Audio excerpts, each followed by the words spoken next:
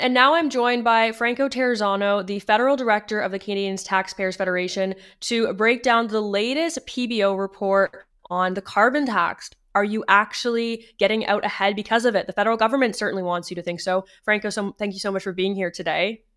Hey, my pleasure. Thanks for having me on.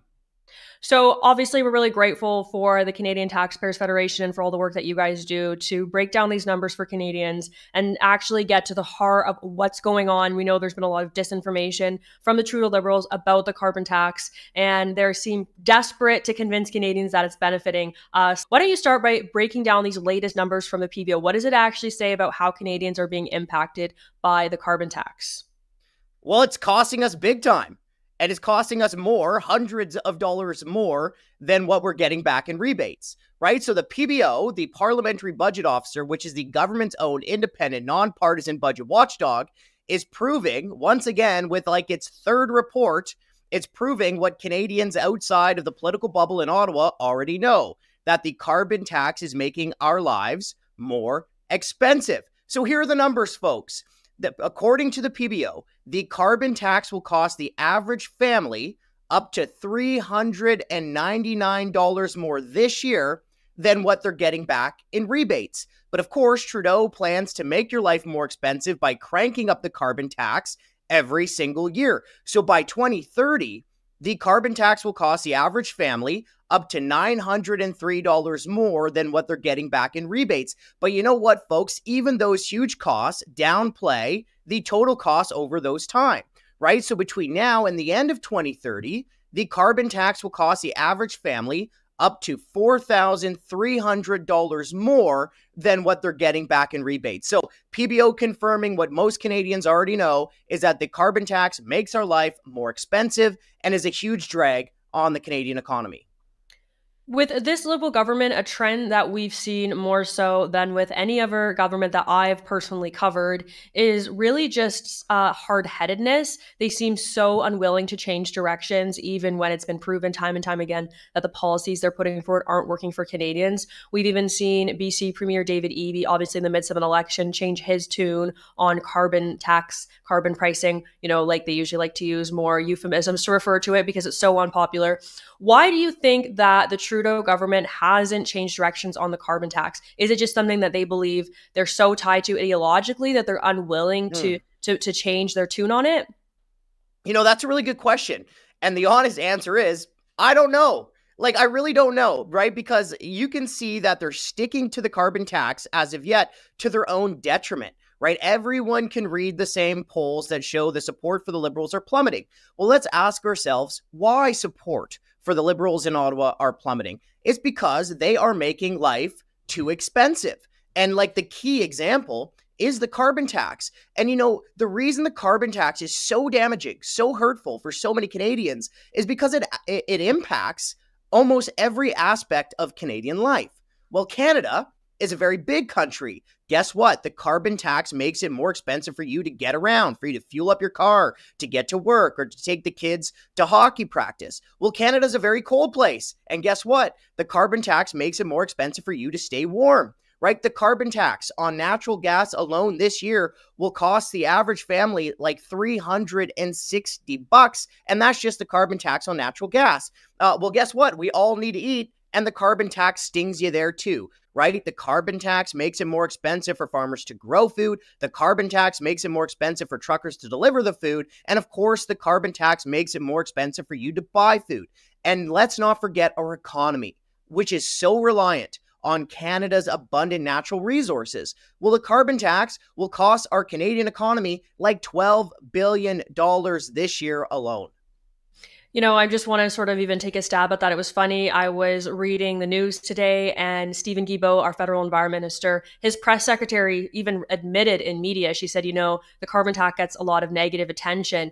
I suspect one of the reasons the Liberals aren't willing to change their tune on this is because they've been pushing it so hard for so long that it would basically just admit the level of government incompetence and that they are not able to govern Canadians properly. I don't know if it's something that they could really change their tune on, because I suspect it would lead to the fall of the government, because it's been something they've been pushing so hard for so long. And it's really, if you think about the Liberal government, this has been one of their pinnacle policies from day one. This is something that they've been pushing so hard since Trudeau was elected. So I don't know if they can change their tune on it. I know Canadians are hoping that we'll be heading to the polls federally soon.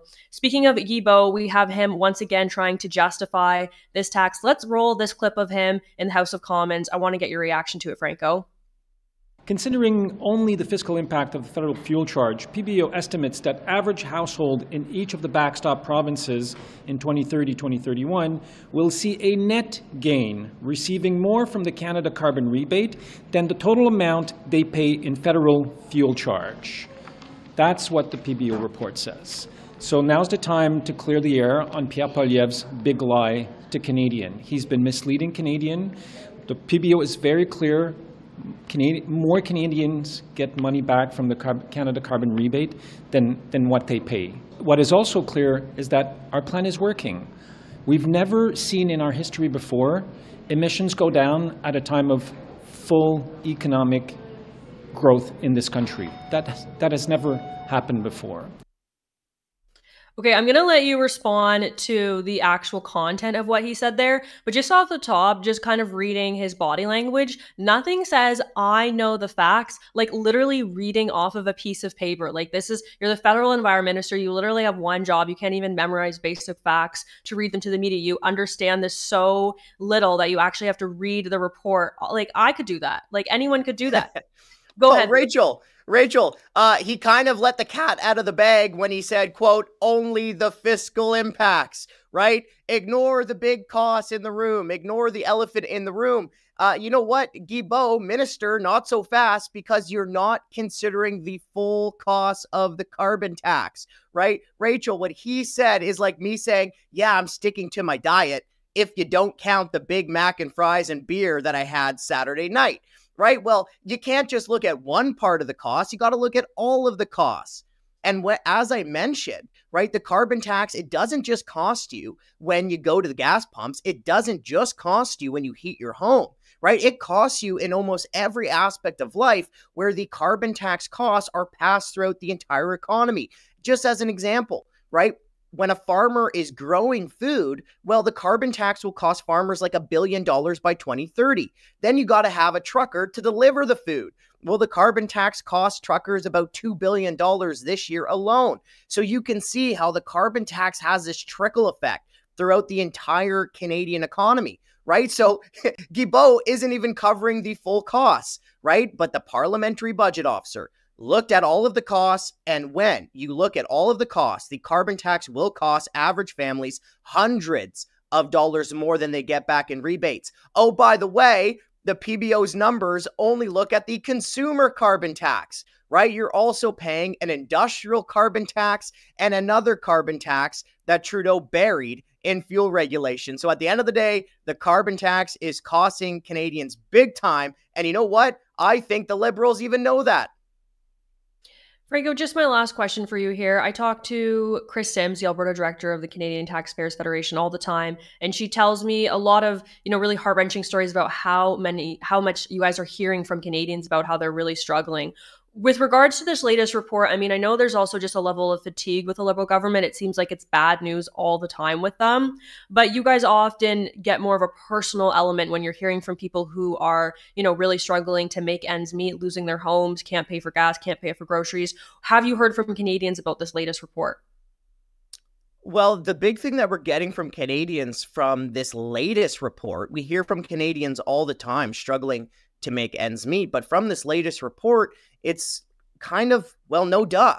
Of course, the carbon tax is making life more expensive. Of course, the carbon tax costs people more than what they get back in rebates, right? Like, think about it. The government also charges its sales tax on top of the carbon tax, costing Canadians hundreds of millions of dollars.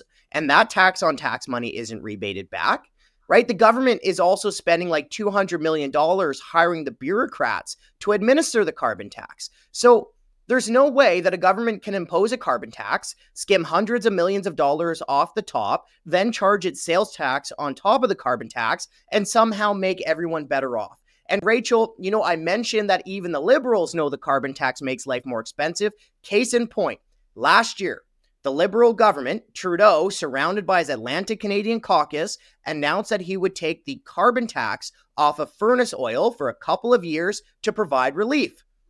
Well, if the carbon tax isn't making life more expensive, why would Trudeau take the carbon tax off of furnace oil? That was an admission that the carbon tax makes life more expensive, and it was also an admission that the carbon tax is about politics, not the planet. Franco, thank you so much. Hey, thanks for having me on.